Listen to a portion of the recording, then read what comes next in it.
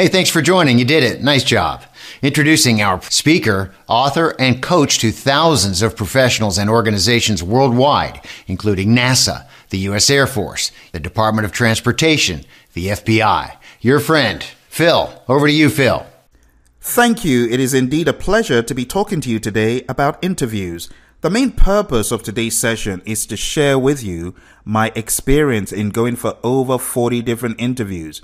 I woke up and smelt the coffee pretty early in my career because I remember one of the hiring managers telling me, "You're not like those other guys that come in here. For that reason, I'm going to give you this special position." And this interviewer set me up for success by placing me in a well-known Fortune 500 bank. Everyone knows this bank. And that's where I cut my teeth on project management, records management, and a lot of corporate stuff.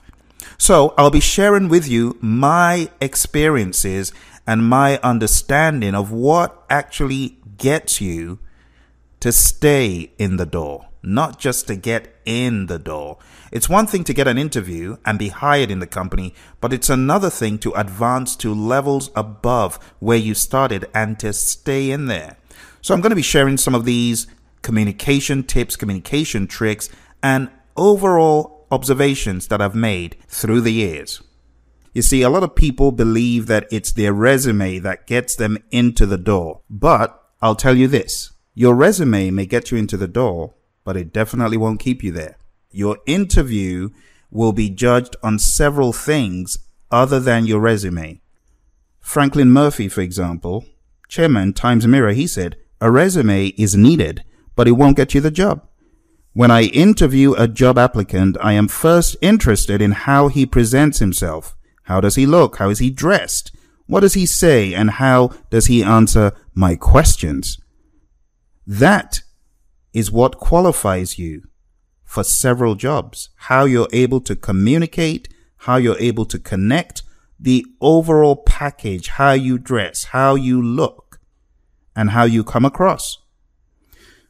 Robert Half says, job applicants do not always act in their own best interest. And it's true. Some people walk into an interview not with their A game. That is a big mistake. Go with your A game. Look smart. Get ready to talk. Get ready to sell. An interview is nothing more but an opportunity to sell yourself, and sell yourself with everything you've got. If you don't sell yourself with passion, it comes across as lackluster, dull, and uninterested. So you need to go again with your A game to all the iterations of an interview.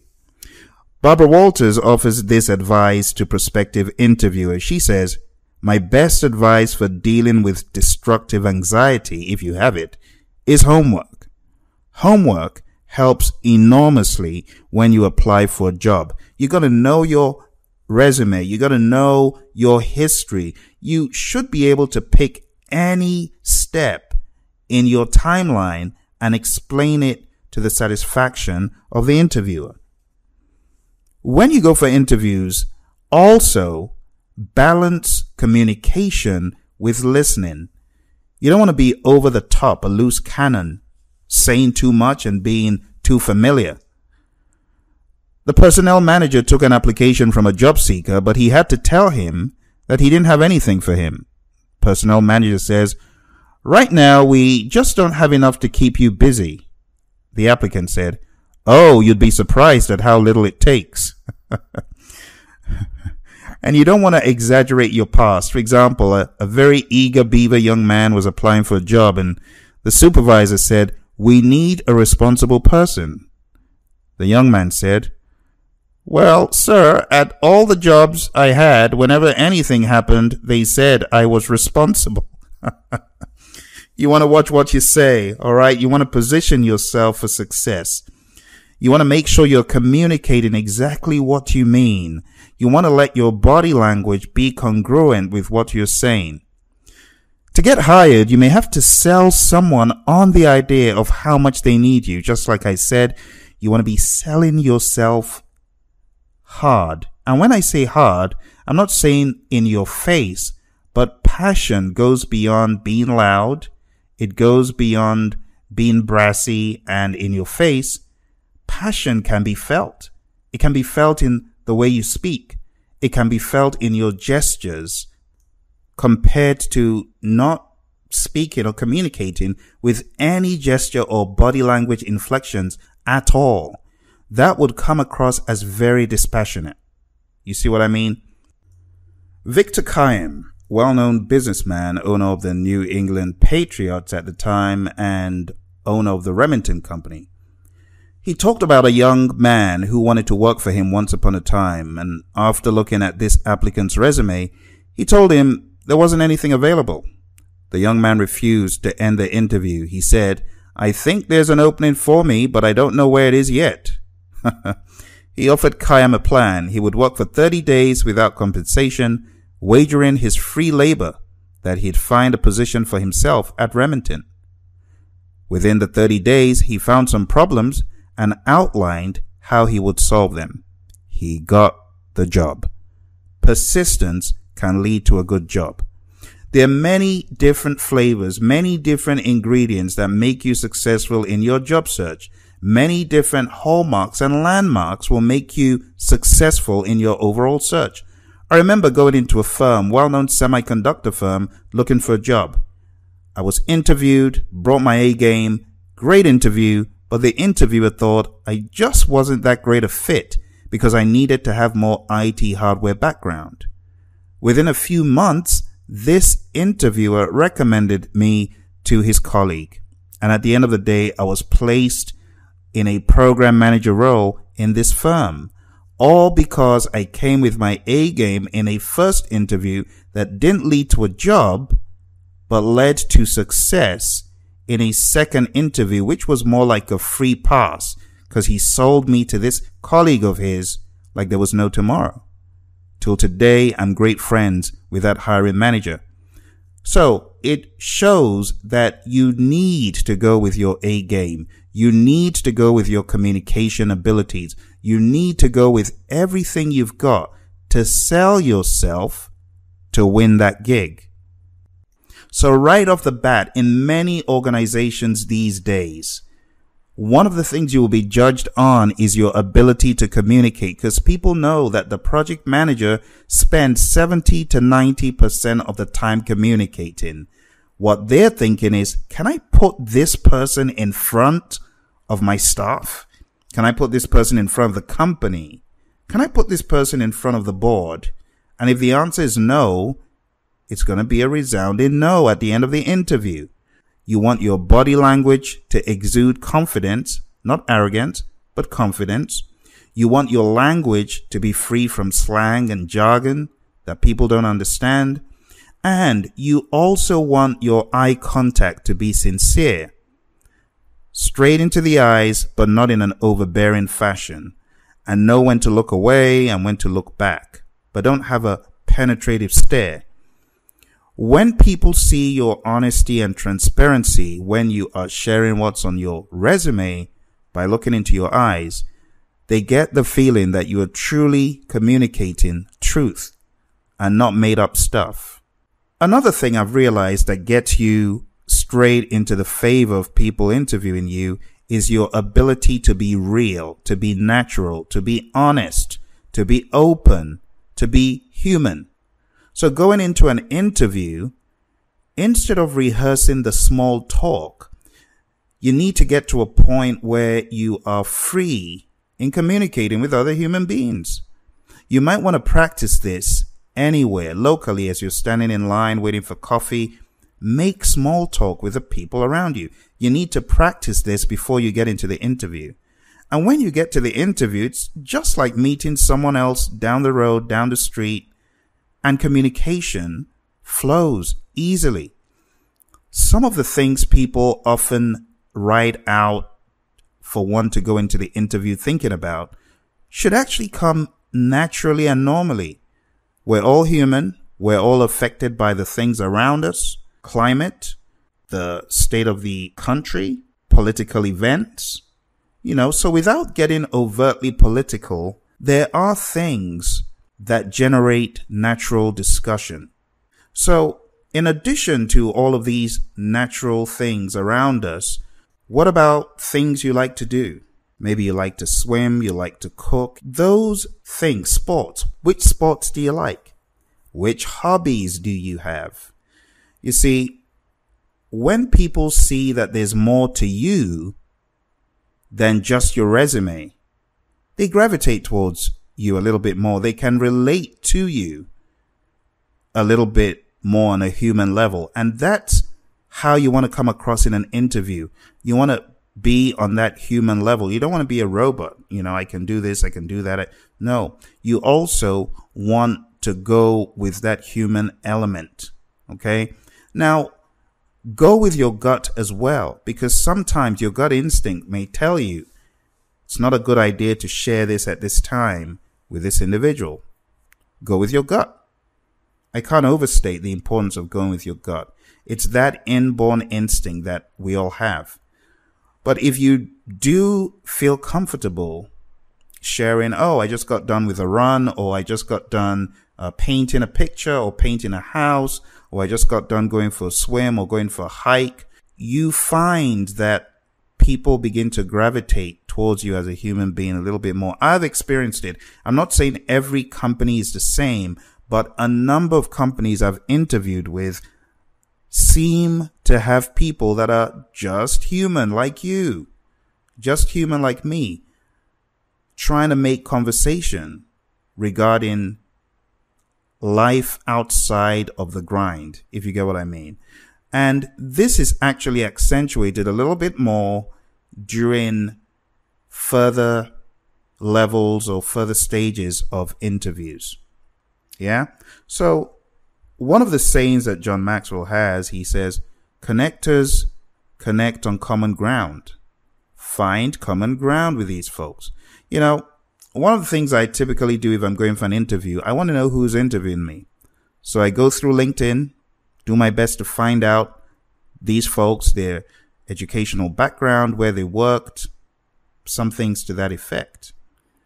And sometimes this awareness and understanding helps me to be able to better position the conversation. It helps me know and understand what is near and what is dear to these folks' hearts. It enables me understand what they truly do for the organization and their potential outside of what they do in the job, if you get what I mean. So all of these add up to enabling you communicate freely, naturally, going beyond just the resume, but truly being a likable person who is not afraid to let down their guard.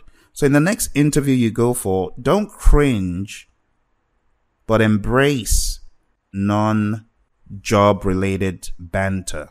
Embrace it. It's great. That's why we're human, and that's how people are able to see that you are a great fit for what you're applying for or not, you see. Jack Welch, in one of his books, talks about a young lady applying for a position in a massive juggernaut company. And as she's going into the interview, she loses her balance and she falls, basically. And the folks interviewing her are there, and she gets up and says, "And I'm Grace, the ballet teacher." And they don't even crack a smile. They don't even grin. And she thinks, what a boring lot these are. This probably will not be a good fit for me. And at the end of the interview, days later, they call to give her the job, but she refuses to work there because she finds out it's not a great fit for the kind of person she is. So sometimes being yourself in an interview will help you very rapidly determine that that job is not for you. It's a two-way street. You're interviewing them as much as they're interviewing you. That's how it's meant to be. But beyond those abnormalities and inconsistencies, my 2 cents is if you're going for a job, you need to apply connecting principles to your interview. And I'm going to share with you 5 connecting principles from John C. Maxwell. His book, Everyone Communicates Through Connect. 1, connecting increases your influence in every situation. You go into an interview, bam, you're able to connect just as a human being. It puts you levels above those who go in trying to connect on just a resume. Next, connecting is all about others. And that's why you need to do your research and your background work so that you live in the world of the people interviewing you. You need to know what is near and dear to their hearts, and you need to know why they want you in the job, and you need to keep connecting based on that fact. I am a fit for what you need. I can deliver. I can bring solutions to problems. Remember my example about Victor Kayem? Next, connecting goes beyond words. Talk is cheap, right? Connecting in a face-to-face situation, as evidenced by Professor Emeritus Albert Mehrabian at UCLA, words are just 7% of a face-to-face communication situation. Tone of voice, 38%. Body language, a whopping 55%. And that's why I say you need to go with your A game in body language. You need to be able to express yourself freely using non-verbal cues. And you also need to be aware of non-verbal cues so that what you're saying is not misconstrued, so that what you're saying is congruent with your body language. Next, connecting always requires energy. If you're going in for an interview, don't burn the midnight oil only to get into the interview and be a lackluster candidate. Nothing winds people up quicker than someone sucking the energy out of their very essence, sucking the life out of the room. No, you want to be the energy bringer, the optimist, not the negative personality, not the person who looks as though they are unhappy to be there. And last but not least, connecting is more skill than natural talent. Yes, some people are born with the ability to communicate, or should I say, to talk a lot, but there's a difference between communicating, even a dog can bark, but connecting is beyond a lot of the talk. It's about getting to the heart. So connecting is more skill than natural talent. And if you practice, as I suggested a few minutes ago, you will see the results over time. Intentional, deliberate practice can work wonders in communicating and connecting. A friend of mine went to an interview and said, "Oh, I didn't get the job because they said they got some better answers." You see, a lot of times people are not interviewing you because of what's on your resume. They're interviewing you because they want further convincing that you can do what you are applying to do, or that you will compliment them. So it becomes a thing of making that first impression, second impression, third impression, however many iterations of the interview are, you want to make all of them count. You want to be that unforgettable person as you go into the job. To be honest with you, a lot of the jobs I've gone for, I probably wasn't the best fit, but I needed the job. And I was able to meet people at the point of their need by presenting myself as someone who could fit what they were looking for. And I just worked myself into the position to fulfill what they were looking for. Okay? That's what you want to be. Okay? Because if you're talking about a position, your dream job, it wouldn't be the company. For many of you, it wouldn't be the company you're in right now. Okay? You fit where you are because you make it work. But that doesn't mean it's your ultimate. So in going for a job, it's important that we put ourselves in a position of those interviewing us. If you were interviewing yourself, would you give yourself the job? Did you come across as being a convincing person? Or did it look fake and insincere? And did you seem bored with the company of the people around you? And did you not have any stimulating thought or discussion to bring to the table? You see, whenever I go for an interview, I'm going with questions in my question bag to ask at the end of the interview. You know, these are things that show preparedness, that show interest, and that show they'll probably be able to get along with you in some way. Those are my tips for today, and I hope that helps someone who's got an interview coming up. Don't shy away from the chit chat. Be human. Put yourself in the position of the interviewer and go with your A game. I wish you all the best, and bye for now.